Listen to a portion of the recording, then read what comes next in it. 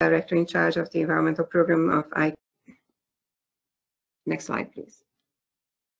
We had planned initially face-to-face seminars for all the ICAO regions during the month of March, April this year. And due to the coronavirus crisis, we had to postpone this 2020 CORSIA Regional Seminars for later this year. In fact, we have not yet established the dates for the new regional seminars. They will be announced to you as soon as it's decided in ICAO.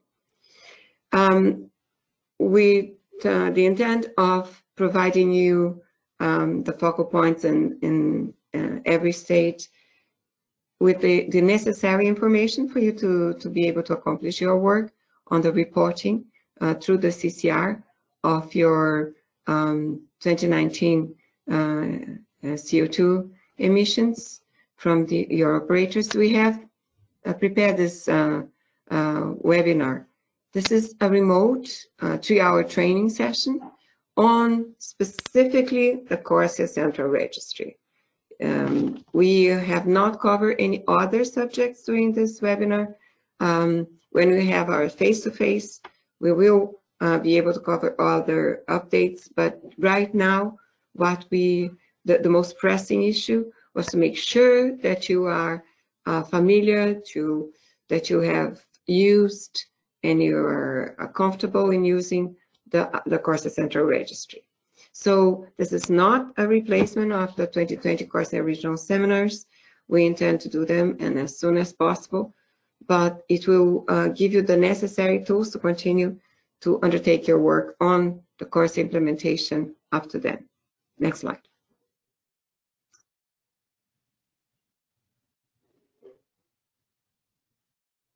So, as you are aware, from 1st January 2019, all the operators conducting international flights, they were required to monitor their CO2 emissions from these flights.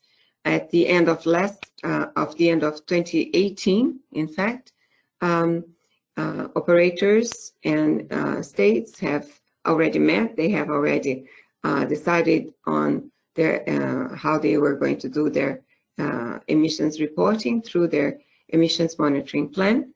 And in the 1st of January, they start collecting that information. That information then, that's compiled by the operators in the correspondent annual emissions reports, they will be subject to a third-party verification. So, 31st May 2020 was the deadline, is the deadline for the operators to submit to states their 2019 CO2 emissions report. And states then will receive that information from the operators, from the verifiers, and they will compile the information from all operators. And by 31st August 2020, they shall submit to ICAO their aggregate CO2 emissions from 2019 per state part. And that's going to be done through the CORSIA Central Registry. Remember that that's an exercise that we'll do with the emissions from 2019 and the emissions from 2020, as those are going to be the basis for the CORSIA baseline. Next slide. So the objective of this seminar today is to provide information on CORSIA Focal Points on how to use the main functionalities of the CCR. Is to facilitate and to facilitate when we have our face-to-face training,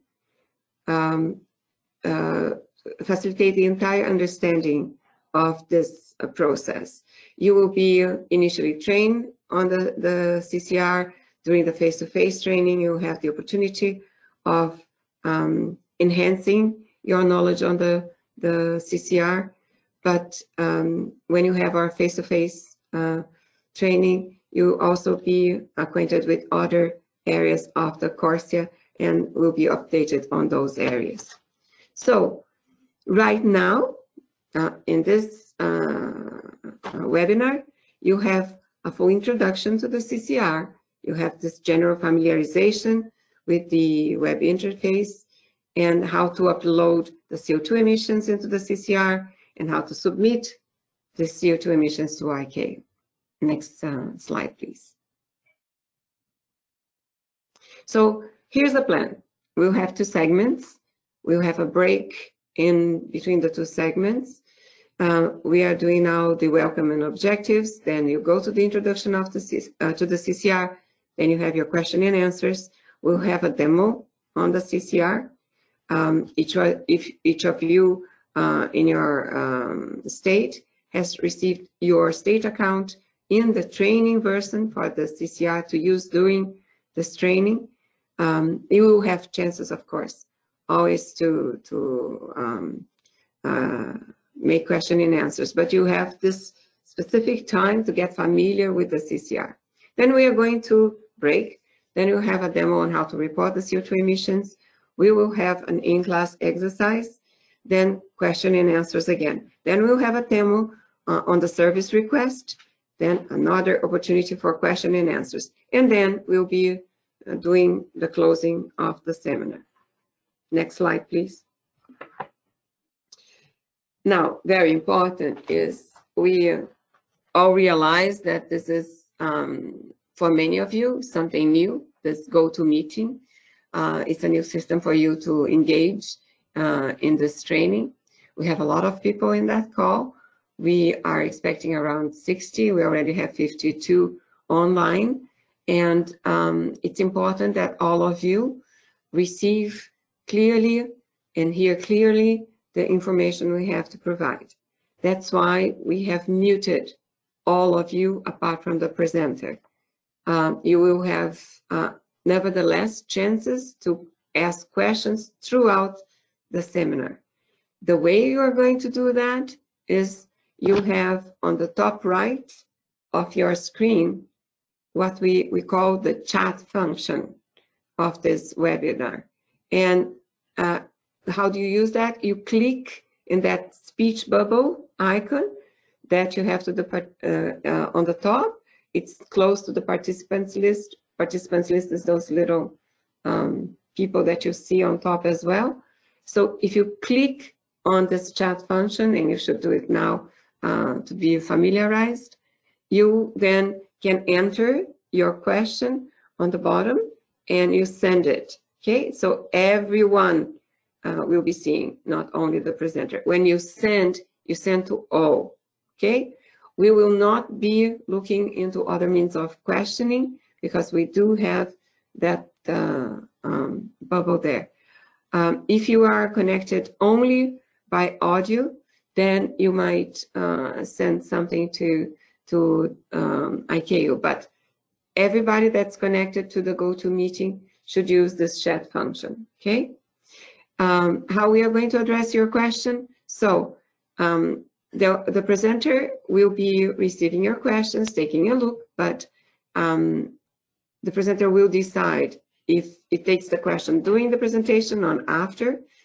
And the biggest reason for that is that most probably you are a little bit ahead of the game and there will be the explanation in the next slide. So if you wait a little bit, your question will be addressed in the next slide. If that's not the case, or if it is a recurring question, we will address it after the presentation, okay? So next slide, please. You have received a lot of information by now on CORSIA, a lot of really easy to apply, very practical information on how to do things, lists of tasks with dates, etc., explanations. And just before you joined this webinar, you also got an email with 4 more leaflets for you. These 4 more leaflets are new leaflets that we have prepared for this webinar, and they are all about specific features of the CCR, and they are for your peruse while you're using the CCR. If you have any specific question in any of those features, it's an easy to consult material. So it's very good that you keep that with you, put that in your files, because when you as a focal point, you'll be doing things, maybe you have a small a doubt, that's an easy to consult source that you have with you. Now, before we enter in the subject matter, I understand that those are very difficult times. I'm very happy to see how many of you were able to join us today. And I want to reassure you once again that we in the Secretariat are doing our best to support you in the best of our capabilities, even remotely on any activities that you need to undertake for CORSIA. So do not hesitate to contact us. We are all working remotely in the environment team. My team will be with you throughout the presentation this morning, and make sure that you ask all your questions. Any of the technical difficulties are also being taken care offline. Amaury will be talking to each one of you that are informing us on a problem, any technical issues to join. It's a new experience to you. It's our last webinar. We have done in the 4 other regions before, and it was very successful in providing the information to the participants. So I wish you all a very, very successful webinar this afternoon. Thank you.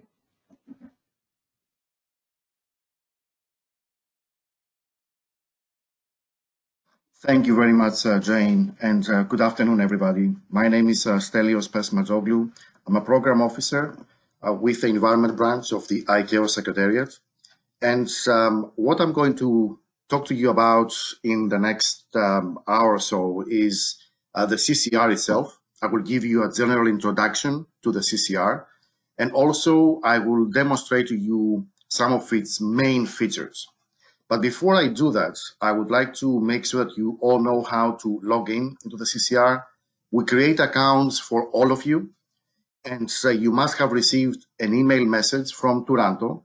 If you have not received an email message, please also check your spam folder in case it has gone there. This email message will have a web link that you can use to set up your password.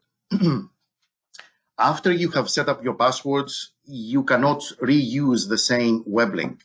What you have to do to log in into the CCR is to type into your browser corsia.turanto.com, as you can see on your screen. Please note, there is no www before CORSIA. It is straight corsia.turanto.com. Again, this is the site that we're using for the training on the CCR, and this may change in the future. So if you have received an email message and you were not able to set up your password because the web link has expired, what you can do is you can go to this page as you see on your screen, corsia.turanto.com, and click on Forgot Passwords at the bottom. So if you do that, then you will get this pop-up on your screen where you enter your email or your username. Your username will be in the email message that you received from Turanto. It will be part of the email message or your official email address. And then you will receive another email message that you can follow to set up your password. In any case, as Jane mentioned, if you have any problems, please send a message to Mr. Amaury Caruso, and he's listed on the participants list that we have for today's seminar, and he will be more than happy to assist you with any problems you have getting access to the CCR. But we'll come back to this one later. So let us start with our presentation, and for the segment 1, which is the general introduction to the CORSIA Central Registry. So let me put up the presentation. Let's start from at the beginning, why we're doing this. The idea of having a consolidated central registry for CORSIA appeared at the Assembly Resolution A393. In paragraph 20G of that Assembly Resolution, the Assembly requested the Council to establish a central registry under the auspices of ICAO and make it operational no later than 1st of January 2021. Following that Assembly Resolution, the ICAO Council undertook work on the development of Annex 16, Volume 4, and in the context of this work, the CORSIA Central Registry was identified as one of the 5 implementation elements of CORSIA. More recently, in last October actually, the Assembly Resolution A40, the 40th Assembly adopted Resolution A4019, and there are two specific subparagraphs in that resolution, 19B and 19D, that refer specifically to the CORSIA Central Registry. The first one is referring to making sure that we use the CORSIA Central Registry to continue to develop and update documents which are referenced in Annex 16, Volume 4. And the second reference is in relation to the establishment of the CORSIA Central Registry by early 2020. And so we are already in April. The CORSIA Central Registry has been developed. And what we will show you in this segment and in the following segment is only parts of the capabilities of the CCR. Some other things will be left for the face-to-face training that will happen in the context of the regional seminars later this year. So I would like, first of all, to give you a bird's eye view of how information flows between the different stakeholders. And of course, as you all know, we have 3 main stakeholders. We have the airplane operators, the states, and ICAO, which are all have different roles to play in relation to collection of information, processing of information, and making information available to the general public. So this is going to be a very generic graphic that I'm going to go through, just again to remind you of the different tasks for the different stakeholders. So in terms of CO2 emissions, airplane operators, they collect information on their international flights. They aggregate this information, submit to the state. The state further aggregates CO2 emissions and provides information to ICAO.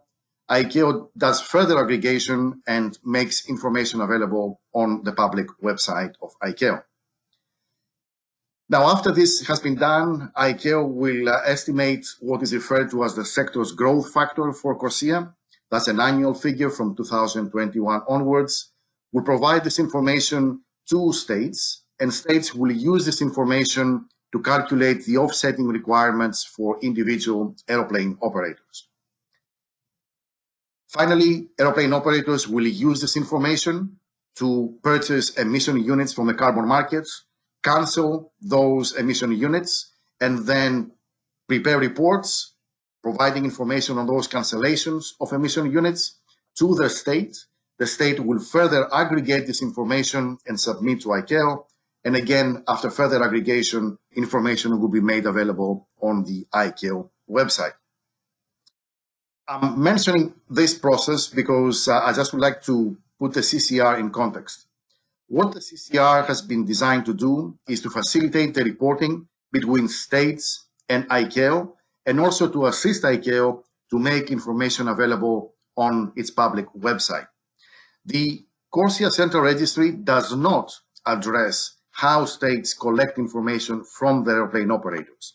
This has been left up to states to decide how to do. But if states would like assistance from the Secretariat, we are here and will do our best to help you. But the CCR does not address how information is collected from airplane operators, by states from other airplane operators. So after we have put CCR in context, let us see what kind of reporting requirements there are for states in terms of CORSIA. In the table that you see on your screen, basically we have the first 3 periods for CORSIA. It's a baseline which consists of the 2 years, 2019 and 2020. Then we have the pilot phase starting in 2021, the first phase in 2024, and the second phase will start in 2027 and will move forward. What you see on this table is basically different shading, and which corresponds to different periods. So baseline is white, light gray is a pilot phase, light blue is the first phase, dark blue is the second phase, and will continue until 2035. On the left-hand side, what you also see is a list of 5 reporting areas. And this is groupings of information that states need to provide to ICAO in the context of implementation of CORSIA. So information that will be reported is in relation to the airplane operators attributed to a state, verification bodies accredited in a state, CO2 emissions, CORSIA eligible fuels, and cancelled emission units. Now, if you are looking for a specific year for the life of CORSIA, not all the information will arrive at the same time. So, for example, if you look at 2021, information on airplane operators and verification bodies will be reported in 2020. However, emissions, CO2 emissions, and information on CORSIA eligible fuels will be reported 2022, so a year after, at the end of the actual reporting year. And if we are talking about cancelled emission units, this information will arrive in 2025 and will cover the whole pilot phase. So I hope you appreciate that there are different reporting timelines and reporting windows, if you like, for different aspects of CORSIA. One of the things that I would like to point out on this table is that there is one exception for CORSIA eligible fuels, where states have the flexibility to either report annually, as you can see on this line over here, or they can decide to report once at the end of its 3-year cycle. Again, this is up to states to decide how they want to do that. In relation to information coming out from the CCR, what information would be made available? In accordance with Annex 16, Volume 4, there are 5 ICAO CORSIA documents that the Secretariat will make available to all states through its public website. The first document is the information CORSIA Central Registry information and data for the implementation of CORSIA. This is an umbrella document and contains 3 other documents, which are listed on this slide. The first one is the CORSIA aeroplane operator to state attributions. And I hope that all of you have already seen that we have made 3 editions of this document already available on our website. The 3rd edition was published in December 2019, and this document will be updated regularly as we move forward. The next document is the total 2020 CO2 emissions, and this value will be made available by 31st of October 2021, and it will be used by states to determine the first year in which a new entrant has offsetting requirements. The next ICAO document is the CORSIA Annual Sectors Growth Factor, and for the first time, again, this will become available in 2022, 31st of October, and from then onwards, it will be updated annually. The last document in this series of documents on the CCR is the CORSIA Central Registry Information and Data for Transparency. This document, again, we have already made 5 editions available. And the reason for that is that the first thing that it contains is the list of verification bodies that have achieved accreditation in states. So to facilitate airplane operators selecting verification bodies that they have achieved accreditation, we have updated this document quite regularly. The 5th edition was published in March 2020, and we are also scheduling another edition very soon. So this is one part of the information in this particular document. Over time, this document will grow in volume and will contain a lot more information that will be extremely helpful for all of you as you are doing work on CORSIA. So the next part of this document will be total average CO2 emissions for the baseline, the years 2019 and 20. Then, as we move forwards from 2021 onwards, there will be information on annual CO2 emissions aggregated again on each state pair, but also information on CO2 emissions for each airplane operator. Once we receive information on CORSIA eligible fuels claim, this will be included in that document. And in 2025, for the first time, we will make available information on offsetting requirements and emission units cancelled. So these are the 5 documents that are direct results of the CCR, of the information collected in the context of the CCR. Jane mentioned earlier in her introductory remarks that we have already made a number of leaflets available. Last year, we prepared 2 of them, which are specific for the CCR, and I hope you all of you have them. If you don't have them, you can download them from our website. It is leaflet number 6 and number 7. They provide some information, general information on the CCR, and some of this information I already present to you in my slides so far. So this is what happened. This is a history. Let's move forward to see how the CCR has been implemented.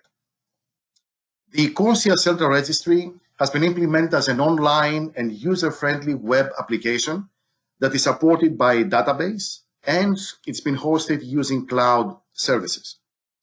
There are 4 key features of the CCR, and I'm just going to go through them briefly on this slide. First of all, be aware that each state has only one account in the CCR.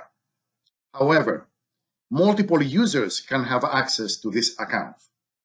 And these users, they have to be authorized users. And each one of those users will have access to only one state's account. So this is extremely important for you to remember: one account per state, authorized users, only unique access to one state's account for its user. Now, the CCR also has a secure web interface, and to get access to the CCR, as you already know, you need a username and a password. Of course, your password is protected, and there are a number of authentication protocols in the background to make sure that the right people have access to the right accounts. And this is extremely important because of the potential to have confidential data in the CCR. So we need to make sure that each user has a unique password and a unique username. And also, it is extremely important that all of you keep this information to yourselves. Please do not share your password or your username with anybody else, as again, maybe by doing that, accidentally you may be given access to confidential information to people that may not be authorized to have access to any such information. The third feature is that the CCR has a very simple, interface to allow users to enter information into the CCR. And this can be done in 2 different ways: either manually through a number of predefined web forms, or what you can do is you can provide information in bulk using what is called the comma-separated value files, and upload information in one go instead of going one by one. But we're gonna demonstrate this to you later today when we look into the CO2 emissions and how this can be done in the CCR. The fourth feature is the traceability and the data integrity. The CCR tracks every single action from all the users, and every single action is timestamped, and everybody can see who did what and when. This is extremely important, especially for CORSIA Focal Points. In case you have to go back and reverse an action, at least you have an understanding of who initiated the action, when, and you can contact this person and have further discussion with him or her to find out what has happened in case of problems. Another thing to be mindful of is that once you have submitted information to ICAO, and this information has been processed and has been logged, and I'm going to explain you a bit more about how the information flows through the system, it cannot be deleted. Once you have submitted information, it will stay in the system, and if there is need to make changes, then the previous version will be archived into the system to make sure that the CCR has a complete track of all the information over time. One of the important features of the CCR, it allows for its use from different users. So from your perspective, from a state's perspective, there are 2 main user groups that the CCR allows for.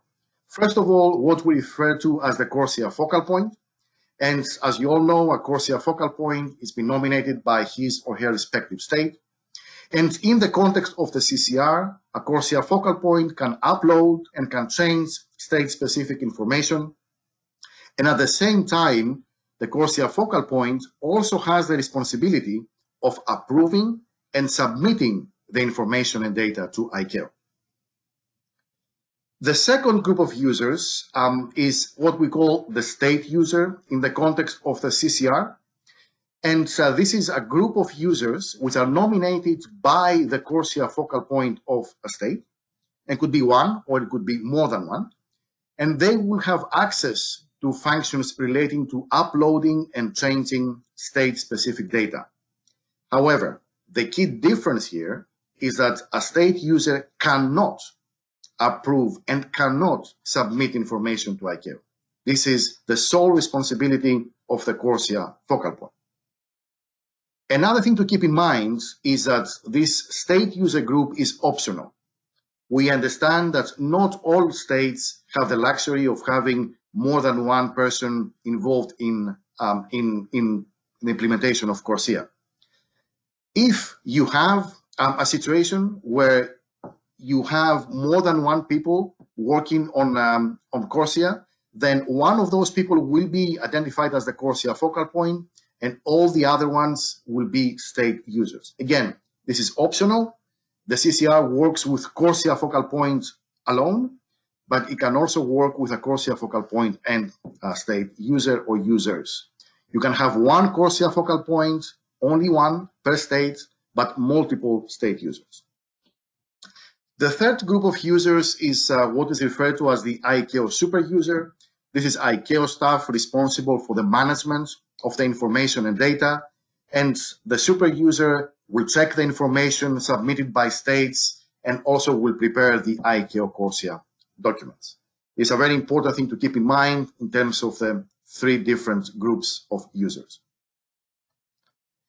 Another feature of the CCR is how information is stored. And I mentioned in one of my earlier slides that there is a web application supported by a database. And those of you that are familiar with databases, they store information in records. So for the CCR, all the information and data which is uploaded into the system is stored in individual year records. And each year record is associated with a specific state, a specific reporting year, and also a specific reporting area. So, for example, if you saw in the system a record which is called Canada 2019 aeroplane operators, I believe this is straightforward what this record contains. It contains information and data for all aeroplane operators attributed to Canada for the year 2019. So this is a feature of the system that keeps track of the information and associates specific data with a specific state, specific year, and a specific reporting area. Now, in a simplified way, you can think of an account of a state as a filing cabinet. So if you buy a filing cabinet from your office to store your and basically organize your papers, then what you're gonna start with is an empty filing cabinet. But over time, you will actually fill in this cabinet with information. And you can imagine each one of those drawers of your cabinet as a year record. So for 2019, for the reporting year 2019, there will be three drawers in your cabinet full. First one will be with airplane operators information, second one on verification bodies, the third one with CO2 emissions data. Same applies for 2020. And as time goes by, you will be filling in your all your the filing cabinet with information. And from 2021 onwards, in addition to the three categories of information we have here, there will be information on eligible fuels, and eventually there will be also information to be stored there for the canceled emission units. Of course, we show you here up to 2023, but this extends all the way up to the end of life of CORSIA as we know it. So this is a simplified way to think about what your account and how your account stores information. But if you open any one of these drawers, then what you're going to see is information stored in a specific way. So within its EUR records, all the information and data is organized in what is referred to as entries. And in these two examples that you see on the screen for aeroplane operators, one entry is associated with a specific aeroplane operator. And again, within the entry, there are different fields. There is a field to identify what is the name of the operator, another field for the attribution method, another field for the address, and so on and so forth. And you will explain some of these things to you later in this presentation today. If you are referring to CO2 emissions, then a specific entry will be associated with a state pair, for example, where again you need to identify what is the departing state, what is the arrival state, what are the CO2 emissions, and so on and so forth. So this is how information is stored into the CCR.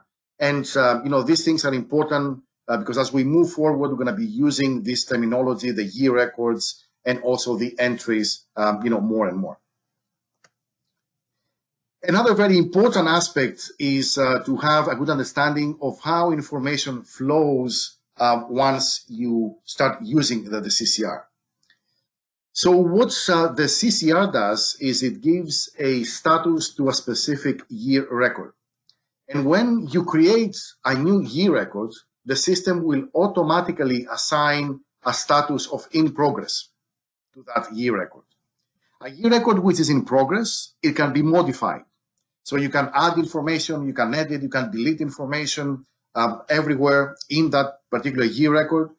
And this can be done both by the CORSIA Focal Point and any state users that they may have access to the state's account. Once all the information is done, is complete, editing has finished, you are confident that this is the information that you want to provide to ICAO, then there is a second step before you go to the actual submission, where the CORSIA Focal Point needs to make sure that all the information is correct, check all the information, and then sign off in order to be submitted to ICAO. So after all the information is in, a state user or a CORSIA Focal Point can change the status of a year record to complete. So now a complete year record can only be reviewed and can be edited. So information can be deleted, but only by the CORSIA Focal Point. State users will not be able to make any changes to a year record with a status of complete. So complete means that the CORSIA Focal Point is in the process of reviewing the information, and after the CORSIA Focal Point is 100% confident that this is information to be submitted, then what the CORSIA Focal Point can do is can change the status of this information to ready, and this is when information is submitted to ICAO. It's submitted to ICAO, and then the ICAO super user will process this information, will check for any problems with the format of the information to make sure that everything is correct. Once the status changes from complete to ready, this particular record cannot be edited by CORSIA Focal Point or by any state user. There is an exception, and I'm going to explain this after I go through the next status. So once the ICAO super user has checked all the information and has identified that there are no problems with the format of the information, then the ICAO super user will change the status from ready to locked. And when a year record is locked, then it can be used to produce reports and also to do various calculations specifically to CORSIA. For these two statuses, the ready and the locked, there is a possibility for these records to be further processed. We understand we are all humans, we all make mistakes. And if a CORSIA Focal Point identifies after it has changed the status from complete to ready, so the information is already with ICAO, let's say, the CFP has realized that there was a mistake in the reported data. The CORSIA focal point can ask ICAO to release this particular year record in order to make some adjustments, make some corrections, make some changes. And to do this, there is a specific process, and we'll explain this in the second segment under the service request. Also, a locked record can also be further amended, so the information in it. If, again, the CORSIA focal point identifies that there is a mistake in the information which was submitted, was checked, has been locked, then, again, the CFP, the CORSIA focal point, can request ICAO to unlock this particular record and to make changes. However, one of the things to keep in mind is that if ICAO has already used the information in this particular record and has calculated the sector's growth factor, it has calculated the total annual CO2 emissions for international aviation, then any changes that are made to this particular record will not be reflected in a revised figure for the sector's growth factor or the CO2 emissions. Only going to be for information purposes only. Another thing that I would like to point out that there is another fifth ICAO status for the year record, but this has been reserved for ICAO. This is called ready ICAO data, in parentheses, and this designates a year record which has been created by ICAO. And this is to address a very specific situation which ICAO hopes will never happen. But in the unlikely event that a state is not able to submit data for whatever reason, then in accordance with Annex 16, Volume 4, ICAO can fill the data gap with its own data sources and its own way. So if this happens, and if ICAO needs to create a year record and upload information, this will be shown as ready ICAO data. Of course, this information can be updated by the states if the state, after the fact they realize that they can find information. But any record that you see with ready ICAO data, you have to understand that this is information coming from ICAO and not from the state itself. Now, in terms of the reporting process in the CCR, this is again the way the CCR has implemented is a very simple 4-step process. So the first thing that you need to do in order to provide information to the CCR is first of all to select a reporting area. And by reporting area is what I showed you earlier in one of my first tables. We have the 5 reporting areas: airplane operators, verification bodies, CO2 emissions, and so on and so forth. So first of all, the first thing that you need to do is to select a reporting area. Once you have done this, you have to determine whether a year record for this reporting area actually exists. If it doesn't exist, then you have to create a year record as a CORSIA focal point. And I hope you remember from my previous slides, the default status for a new year record is in progress. If the year record exists, or after you have created a year record, you select it, and then you can add and edit, you can delete information and data in that particular year record. After this has been completed, all information and data is in, then the status can be changed to complete. And then the CORSIA focal point checks the information, and then if the information is absolutely correct, they can submit to ICAO by changing the status again to ready. And the last part is for the ICAO super user to lock a specific year record and use the information to publish ICAO CORSIA documents. So it's a very simple process with these 4 steps, and I'll give you a bit more information about the specificities of each step in the following slides. This is a summary of the different permissions that different users have within the CCR. Here, the main difference, again, between the state user and the CORSIA focal point is that the CORSIA focal point can create a year record, a state user cannot, and the CORSIA focal point can submit to ICAO, state user cannot.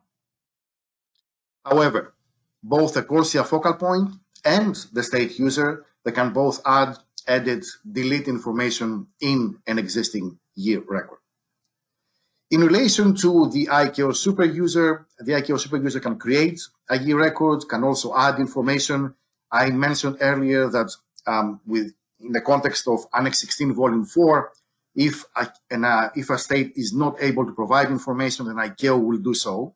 And that's why ICAO super user also has these functionalities available to him or her. So an ICAO super user can create a year record, can add information. Of course, submitting to ICAO is not an applicable function, and the ICAO super user is responsible for the preparation of the documents and the publication on the ICAO website after the documents have been approved by the ICAO Council. So let us now go into a bit more details in terms of how the information flows between different users. And on this slide, I will try to summarize everything that I explained to you so far in terms of who does what in the CCR. And in this particular slide, I'm using an example where a state has both a CORSIA focal point and a state user. However, as I mentioned before, a state user is not mandatory, is not needed for the functioning of the CCR. It's a luxury, and if states have more than one person working on the CCR, on CORSIA, then they can identify one of them as the CORSIA focal point and the other one as a state user for the CCR. So in this example, I'm going to show you how the information flows. And again, I'll try to go slowly. But again, if you have any questions, don't hesitate to use the chat function to ask your questions. So again, starting with the creation of the year record. The CORSIA focal point is the only user in this context that is able to create a new year record. And as we mentioned before, the default status of a year record is in progress. This means that both the CORSIA focal point and the state user is able to add and edit information in that particular year record. So once this is done, then the state user can change the status of the year record to complete. And this will trigger an automatic email notification that will be sent to the CORSIA focal point, informing the CORSIA focal point that the state user has changed the status to complete, and now it is the turn of the CORSIA focal point to review the information and data. So the CORSIA focal point has the responsibility to check the information, review the information, and as I mentioned before, a complete year record can be changed by the CORSIA focal point. So the CORSIA focal point can add, delete information from the year record.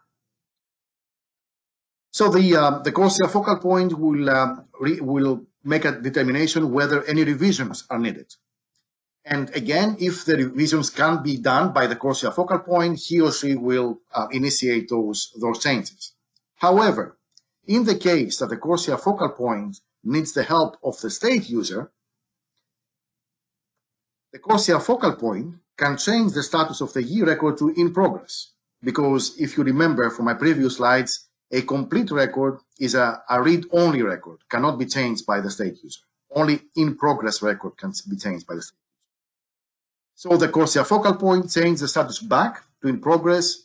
An email message will be sent by the system to the state user informing that there is a need to add more information into a specific year record. If, however, there is no need for any revisions, then the CORSIA focal point can change the status to ready. And this again triggers another automatic email notification to ICAO to inform that a submission has been made by a specific state. So the ICAO super user will check the information for formatting, if there are any formatting problems. Again, I would like to point out that the ICAO will not be doing any validation of information. There is no mandate for the Secretariat to check whether the data is correct. Only going to be checking whether the format is correct and has been submitted in the correct format. So if any errors have been found, then what the ICAO super user will do is will change the status back to in progress. Another email message will be sent to the CORSIA focal point, informing them that there is need to make some changes because some errors were found, and there will be explanation of what these errors are. And again, the process will continue again all the way back to submitting to ICAO. But if there are no errors, then the super user will change the status to locked, and then this information will be used in the publication of CORSIA documents.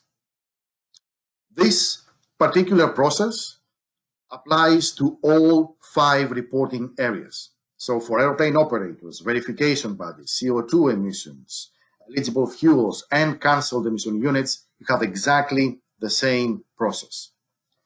You will see again this particular data flow process before we start with our CO2 emissions in segment 2. But again, this is a very important one for you to keep in mind and get, be familiar with how information goes from between the different users in the system. So this is basically the end of my presentation as an introduction to the CCR. Just, in summary, some things to remember. Each CORSIA focal point and state user will be connected to one ICAO state.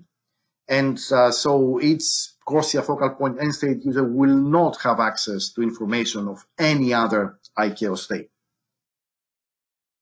In accordance with Annex 16, Volume 4, as I mentioned before, if an ICAO state is not able to provide annual aggregated emissions report to ICAO through the CCR, then ICAO can fill the gap using its own data sources, and also for the context of calculating the CO2 emissions and the sector's growth factor in a given year. In the system, this year record will be noted as ready, parenthesis, ICAO date. Another thing to keep in mind is how the status of a year record changes. So it goes from in progress, which is a year record that can be changed both by the CORSIA focal point and the state user, to complete. A complete record can only be edited by the CORSIA focal point. Then to ready, which means information has been submitted to ICAO, and then ready record is locked. It cannot be changed by the CORSIA focal point and the state user. And then finally, the last status is locked, which means the information has been checked by ICAO and is ready to be used for the production of documents. And now again, I mentioned this earlier, a year record with the status of ready or locked can be again changed at the request of a CORSIA focal point to ICAO, and we'll show you in the second segment how this can be done. So this is the end of this presentation. Jane mentioned that we provided four more leaflets, and these are specific for the CCR.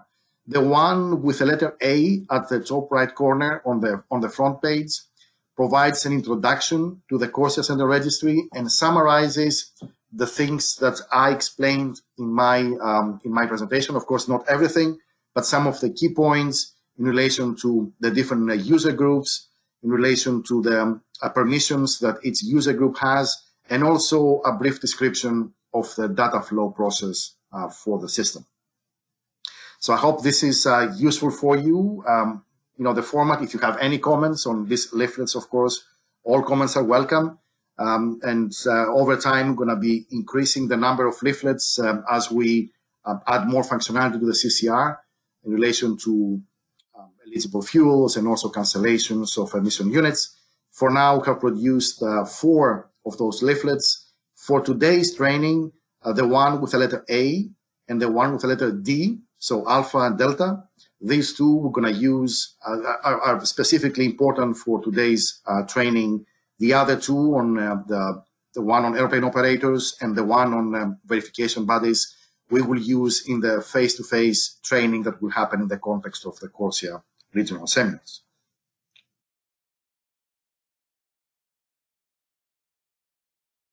Okay, so there is one question. However, I don't know why, but I'm not able to say it. So, Ji-Young, can you please read the question? Sure. So for clarification, in order for the CORSIA focal point to amend data, does the status first need to be converted to in progress?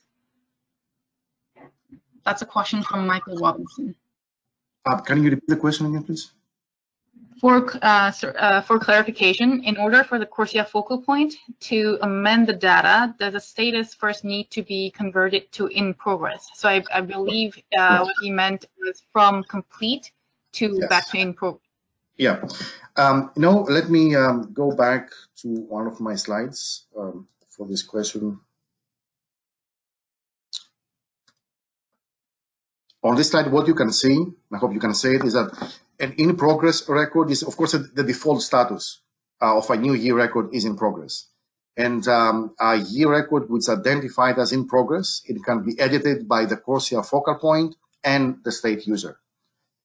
A complete record is the one that can only be edited by the CORSIA focal point. Again, all the changes, additions, deletions can be done by only the CORSIA focal point.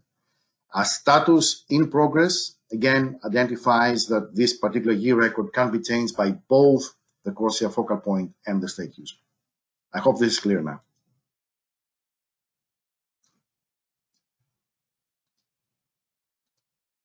Stelios, can you see the chat now, or I cannot see the chat. I'm sorry. I don't know why, but I cannot see the chat. Sure, no worries. So there was additional question about nomination of state user. So I answered that they can be nominated by CORSIA focal point and doesn't have to be nominated by the CAA. Exactly. And this can be done through the CCR, and we'll show you later how this is done in the context of the service request, or by sending us an email message, the CORSIA focal point, send an email message to ICAO at ccr@icao.int to give us information, the name, the first name, family name, and the email address of the state user, and we'll create an account for him or her. And another additional question came in. So based on Annex 16, Volume 4, it's mandatory for the new entrant should be included in the list of airplane operators in the CCR. That was a question.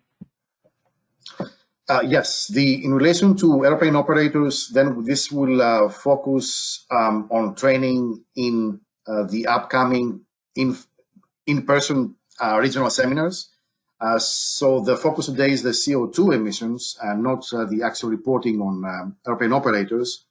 But again, very briefly, for the airplane operators, this is up to the state to decide on the list of operators that will be applicable for the following year.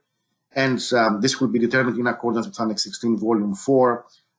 But more information on this, this is out of the scope of this particular training. We can provide at a later stage or offline. Thank you. Another question came. Is there any criteria for choosing this state user? In other words, is there any restrictions on choosing the state user?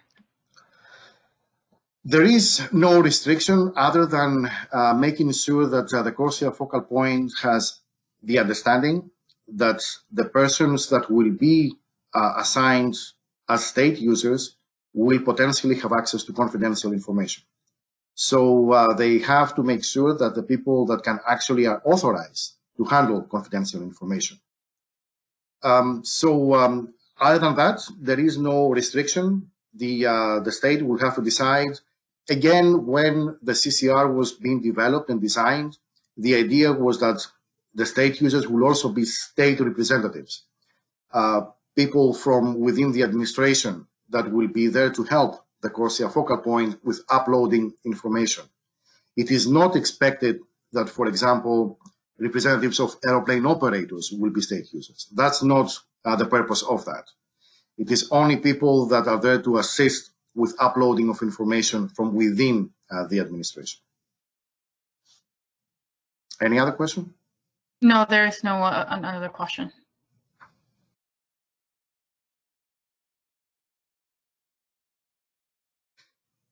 So let us now go into the actual CCR and see if see what are some of its main features. So again, as I mentioned in the beginning, to access the CCR, use your web browser. And one warning here, the CCR has been optimized to be used on a number of web browsers, but this does not include Internet Explorer. Internet Explorer is not being supported basically anymore by Microsoft anyway, so it's on its way out. If you want to use a Microsoft product, then please use Edge, which is basically a successor of Internet Explorer, and there it would work perfectly. You can use Firefox, you can use Chrome, you can use other browsers. Make sure you have the latest version of the browsers available to make sure that all the functionalities of the tool work properly. So once you you have your browser installed, just type in corsia.uranto.com and you will end up on this landing page. Then what you need to do is just type in your username and your passwords, and then you will see on the screen the home page. That's what you're supposed to see on your screen. So right now, for the purpose of this demonstration, I am logged in as the CORSIA focal point of Sao Tome and Principe. You will see the name of your state at the top left, just below the ICAO logo. And also you will see the role there that you as a user have. So again, I'm the CORSIA focal point. Some of this information is also reflected in the box which is called user information. There again, you will see your name, you will also see your email, and also see your role. If any of this information is not correct, you cannot change it, and you have to let us, ICAO, know, and we will make any change that need to be made. So again, this information is supposed to be correct. Otherwise, please let us know immediately. You can see also the same information or part of this information if you click on the username, which is at the top right corner of your screen next to the person icon. So if you click on there will be a pop-up where again you see your email address, your ICAO state, your role, and this is an area where you can use to change the passwords if you want, and also receive some very preliminary information about the application. Right now it is empty, but over time we will fill this in with more information. And also you can use that to properly log out from the CCR. What you will see on your screen is all the way up to the gray box down here. You will not see the bottom one, which is a special one for me, as I have special status in the CCR as one of the super users. So what you're going to see over here is all the way down to the dark gray box. So this is the first part of your screen, providing information about yourself as a user. The next box right below it is called ICAO state information. And there you have two basically options.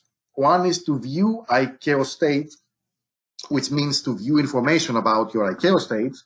And the other one is to view the user profile of the different users in the CCR. Over time, you will notice this more and more, become more familiar, but you will see there is an eye icon next to it. An eye icon in the CCR means this information, you can see it, but you cannot change it. You have very limited editing functionality in terms of these specific parts of the CCR. So you can see the information from ICAO state, but you cannot change anything in that part of it. And the same with the one below.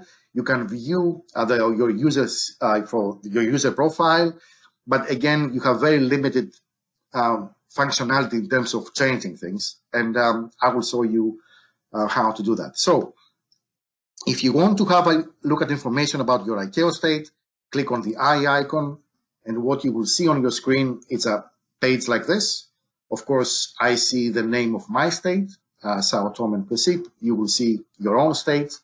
And again, you see another eye icon next to it. If you click on it, there you will land on this page, which has basically 5 different tabs. The first tab is read only. You cannot change anything there. And you will see the name of your state again. There's another field which is called ICAO state code. It's not being used right now, but it may be used later, maybe used in a future point in time. And also at the bottom, what we will do as ICAO, we will set these 3 parameters over here. You will not be able to change that. And this indicates whether your state is a small island developing state, whether it's a least developing country, or if it is a landlocked developing country. And this, again, it will be done by ICAO. You don't have to worry about that, nothing to change, it's just for information. The second tab is called CCR user. In my case, it's empty, but in your case, you should be able to see there your name with your first name, your last name, your email, and actually you can click on the icon right next to your name, and you can go in and you have the possibility to change a few things in that field in relation to adding your middle name if you want, or to add your title, to add your phone number. But again, this information is optional. It is not needed for anything in the system. The only information we need as ICAO is your first name, your last name, your email. That's it. Everything else is optional. The third tab is called CORSIA participation. And again, this is a tab that you will be able to see what is your state's CORSIA participation starting from 2021, and this will be updated every year. For my particular state, Sao Tome and Principe is empty because my state has not volunteered to participate. However, other states that they have volunteered to participate, they will already see that the status from 2021 is participation in CORSIA. And again, as I mentioned, this will change over time based on information we receive from states in terms of participation, voluntary participation. And from 2027 onwards, participation will be determined on the basis of RTK data for 2018. And you can find RTK data for 2018 in the next tab, which is called RTK data. And this is, again, information that ICAO will upload. You don't have access to this information in terms of changing this information in the CCR. As ICAO collects information, makes it available to the public, and also this information will be reflected in this particular tab for each state. The fifth tab is called ICAO State Journal. And this is a very important one, especially for the CORSIA focal points, but for everyone in your state, where you have a complete record of all the changes made into this specific part of the CCR. So you are in the page which is called ICAO State. And what you can see over here is all the users that over time, they accessed this particular page of the CCR. So let me show you have a total 31 actions taken. So let me change that one so you can see all of them. And if you go all the way down to the end, so this is the first time that this account was created. And again, this is when we started development of the CCR. So the administrator of the system created the ICAO state called Sao Tome and Principe. And then over time, different people within the system, they took different actions. And this is all recorded and is kept, and it will be until the end of the use of the system will be there for everyone to see who did what when. And again, this is extremely important, I think, especially for the CORSIA focal points, to have an understanding how the account is being used, who has access, who does what. So if you need to reverse a specific action, then you can go back to the state user, or you can ask maybe somebody else in relation to specific changes, and then decide an appropriate course of action. So this is how you get access to information about your ICAO state, but you can also get information about yourself, your user profile, by clicking on the eye icon there. Again, in my case, this is empty, but in your case, you will see your name there, and you have access to some, very sort of brief information about your account. I'm going to go back to home. These are the first two parts of your home page. One of the most important features is the navigation menu on the left-hand side.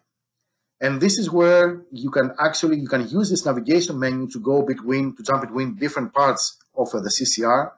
And here what you will see, it is the 5 reporting areas. So report airplane operators, verification bodies, CO2 emissions, eligible fuels, and cancelled emission units. And for CORSIA Focal Points, there is a 6th one, which is called service request. State users will not see this because they are not able to create a service request. Only a CORSIA Focal Point can do so. So you can use this, this navigation menu to move back and forth between, different parts of the CCR, and can go back to home. What you can do also as well, if your screen is too small,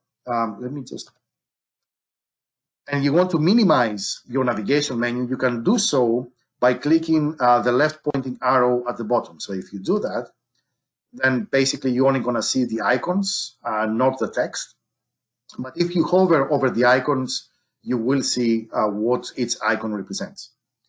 And you can maximize it again by clicking on the arrow at the bottom, and you're back to where you were before.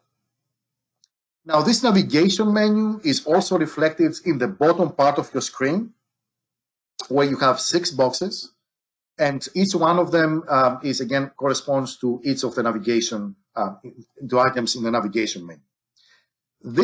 The bottom part of the screen will become useful over time as you start adding records into your account. If you want to search for a specific year record, you can do this by using this part of your home page. Again, for now it is empty, and the vast emptiness of it is also reflected with a number 0 that you will see both in the navigation menu items, but also at the bottom part of your screen. The number 0 indicates that there are no year records for any of these reporting areas in your account. So your account is brand new, there is no information in it whatsoever. Over time, as you add information, this will change, and as you add year records, the 0 will become 1, will become 2, 3, 4, whatever, over time. The next part of your homepage is what is called My Favorites, which is a box next to the user information, more or less, sort of top middle in my screen. And this is where you can add basically shortcuts for specific pages of the CCR. So, for example, you saw earlier that when we were into the View ICAO State. So if you click on the View ICAO State, you click again on the Sao Tome and Principe, and then you have these tabs. So let's say that CORSIA Participation is one of your favorite tabs. You want to have quick access, and instead of clicking 4 times to get here, what you can do is you can create a shortcut for this particular tab, and you can do this by actually clicking on the star icon at the top of the screen there. So if you click on the star icon, you will be asked to add a name. So you can say my shortcut. Whatever makes sense to you, right? I mean, this is free text. You can put your own text or whatever you want. And once you have done this, if you go back to your home page, then your shortcut is here. Your favorite is there. And if you click on it, you automatically get to this particular page. So you avoid having to click 4 times to get to a specific place where you want to be. You can do this from your home page by creating these favorites. There is no limit to how many favorites you can create, but I would caution you not to add too many there, because then it's going to become really cluttered and it might diminish the usefulness of this particular feature. Of course, you don't need to have any shortcuts for these reporting areas because they're already there and they're going to be there everywhere you are in the CCR. But if there are 2 or 3 whatever pages that you visit often, or you want to have quick access, then you can use this particular feature of the CCR. If you want to delete it, it is easy to delete by clicking on the bin icon like this, and then it is gone. It's been deleted. And as I mentioned, there is no limit to how many favorites you can add there. Another feature of the home page, and also not only on the home page, but other pages as well in the CCR, but I will demonstrate this to you here, is the help that we have built into the CCR. So there is a question mark. And this question mark appears in a lot of pages of the CCR. So if you click on it, then you will get a pop-up like this, where you have different menu items, and each one of them represents information that has been inserted into the CCR just to help the user. So for example, if you want information about how to report CO2 emissions, you click there, and there you have information about the deadlines, for example, in the top part. Also in the second part, how to report CO2 emissions data gives you some very basic information, reminders in relation to how you can add a year record. Also, it explains a bit more about what is meant by CO2 emissions for statepairs, airplane operators, and then what is the significance of CO2 emissions for the offsetting requirements. So it is information for the user just to get a quick access to some help information. And again, over time, we will try to improve this part of the tool, add more information and more tips, if you like, for reporting. On this particular item, on this particular topic, on report CO2 emissions, you will see there is a second tab which is called Properties. If you click on that, you will find information about the different data statuses and what it means in terms of who can change it and who can do what. And again, this information, as I mentioned, will improve over time. And also a third tab in relation to actions is about releasing a specific year record or unlocking a year record. But we're going to discuss about these things in the second segment of our training today. You can go back to the home screen of the help by clicking on the home button at the bottom, and then you can basically you can look at different parts of the information we have, the help information we have built into the CCR. If you click on close, the pop-up will disappear from your screen. One thing that I would like to show you in relation to this, that I mentioned that the question mark also exists on other pages. So if you go into the report CO2 emissions, you see that it is there, the question mark. So if you click there, you will not end up at the home page, but you will end up on the actual help for reporting CO2 emissions. So this will get you automatically the information on this particular page on how to report CO2 emissions using the CCR. Of course, from here, if you want to go back to the main, the home page for the help, then you click on the home, then you see again all the different options that you have to get information. So this is what I want to demonstrate to you. I hope you didn't have any problems with getting access to the CCR. You all had a chance to follow what I was doing on the screen, and you can do it yourself. But if you have any questions on any parts of this part of the application, then please let us know. Send us questions. Again, for some reason, I cannot see my chat, but I will rely on Ji-Yoon to convey any questions that maybe they're pending. Stelios, there was no question yet. Okay, all right. Okay, there were no questions.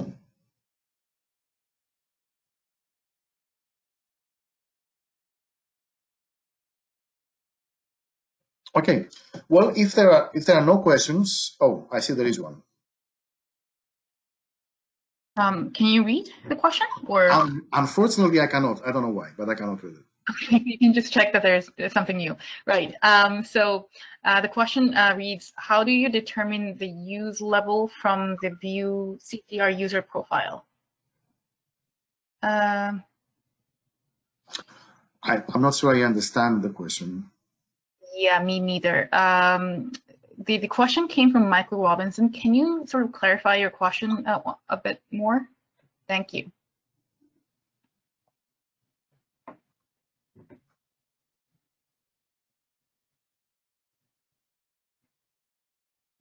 I mean, when just maybe to say something about the different users, when ICAO creates the accounts for its user will be given a specific role. So there will be one CORSIA focal point per state, and then there will be state users also for the same state if state users are nominated by the CORSIA focal point. So the system itself identifies the different permissions that each role has and automatically sets the permissions for each user in accordance with the role. I don't know if that was, what you were asking with your question, but maybe you have already provided some further explanations. Yeah, so he provided further sort of clarification. So it gives you the list. What are their user status, CORSIA focal point or state user? So I think if you if you probably check the view CCR user profile, probably the example that we showed, because there's no user profile included there. Yes. Yes. Yes. Okay. Sorry. I understand now what you mean. Well, each user knows what kind of role they have into the system. Of course, the role of its user will be visible at the top left corner below the ICAO logo. It is not part of this table that you see over here. So again, in my case, it's empty, but in your case, we have definitely the name of the CORSIA focal point and all the state users. But I mean, the CORSIA focal point will know who the CORSIA focal point is, and of course, the state users will know who the CORSIA focal point is, and everybody else is a state user. But this is not reflected specifically in this table. That's all I can say about this. And I hope I answered your question. Yes, you did. There's another question from Ivana. So please, if the CORSIA focal point creates a state user, will he or she view the whole screen as we could see or not, with all the helps and other information? Yes. Well, first of all, the account for the CORSIA focal point and the state users are created by ICAO. So there is no expectation that the CORSIA focal point will create an account for a state user. That's to be very clear. But in terms of what the CORSIA focal point and the state user will see is identical, except for the service request. So the screen that you see right now, the home page, will be exactly the same for both the CORSIA focal point and the state user, except for the service request. So the state user will not have access to a service request option. That's the only difference. There will be other differences, and we'll discuss those in the second segment, when Ji Yoon will walk you through how to report CO2 emissions, and that there are different permissions, as we discussed in my earlier presentation, for different users, and this is going to be reflected in the status of its user. Sorry, so there is just one just came in. Oh, sure. This CCR is a final for us to use, not for the training purposes? The version 1, again, right now you have access to a training version of the CCR, so this is not the final version, but what you see today is probably 99.9% final. But once we have the version 1 deployed, then we will, of course, go through the same process. You will receive an email message. You will be asked to set up your password. The password that you have created is only for the training version of the CCR. It will not be the same. You can change it. You do whatever you want to do with your password. It's your own personal information. ICAO does not store passwords for the users, so you have to make sure you remember it as well. We expect the version 1 of the CCR to become available in May. We don't have the exact date yet, but we hope that in the first couple of weeks of May, the system should be up and running.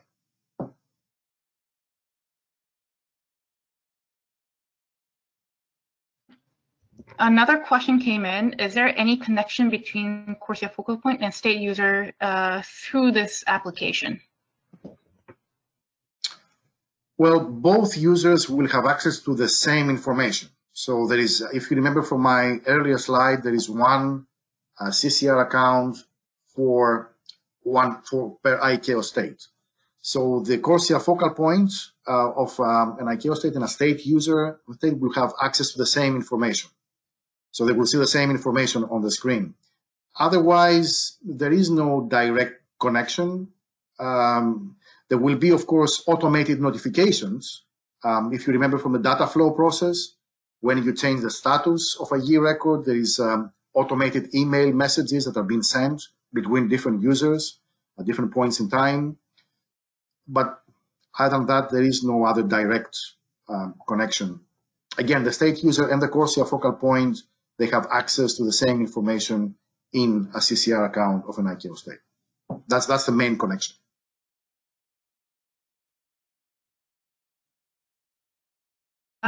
There was a question about not specifically for CCR, but can we? The question reads: can we ask for postponing the date to submit report? I believe CO2 emissions report. I believe what he's referring to. I believe this this question is in relation to the impacts of COVID-19.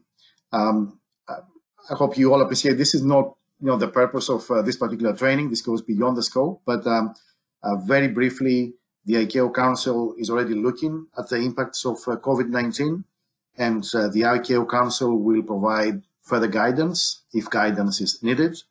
But for now, we are following what is in Annex 16, Volume 4. There is no decision taken or anything like this in terms of delaying the reporting of emissions. So we are following the timeline that is in Appendix 1 of the Annex 16 Volume 4, and we are looking into states providing information for 2019 by 31st of August 2020. Any further guidance as a result of decisions by ICAO Council will be provided to all of you, all states, once the ICAO Council has taken those decisions. I don't know if the two guys on the line, if he would like to add anything more to that.